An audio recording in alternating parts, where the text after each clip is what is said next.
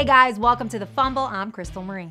There's a little-known secret that only people close to the National Basketball Association know about. A secret that dates back decades, embraced by the likes of Michael Jordan, Vince Carter, and Allen Iverson.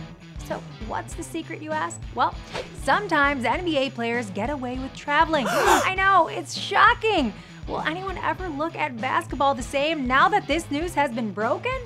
Mike Conley clearly got away with traveling during this week's Grizzlies-Warriors game. Take a look at the play. Yeah, and that was a poor fast break.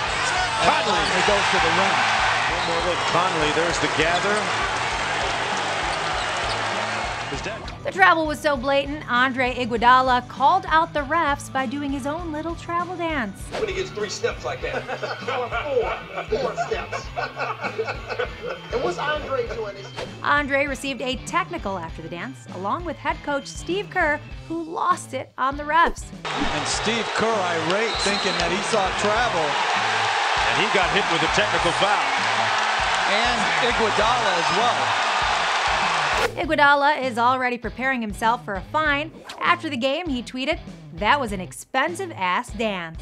Unfortunately, NBA refs are not going to start calling travels anytime soon. So if you're ever flustered over a non-travel call, just put on Taylor Swift's Shake It Off and do the travel dance.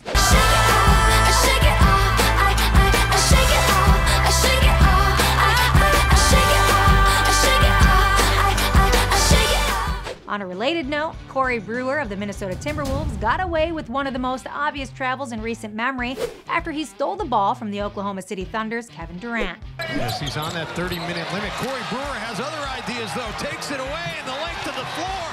Flight 13 clears the tower. We're pretty sure Brewer had one of the worst non-travel calls in NBA history. For more sports news, visit us at thefumble.com. Let's keep the momentum going. Click here to watch Kobe Bryant go off on Nick Young, then cuss out his teammates.